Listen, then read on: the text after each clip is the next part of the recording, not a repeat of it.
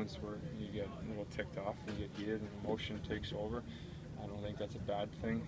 You want a little bit of that when you don't put up the effort that you want on the road and you come home. I guess, going over there, we had a 2-0 lead in the series and kind of let them back in. So I don't think there's such thing as frustration getting to us. I think, like I said, there's tough moments. We just overcame it and kept playing tonight. And I think now we're back in a great situation where we can finish this series off. And we know it's going to take our best game, and we haven't played it yet, so it's perfect timing.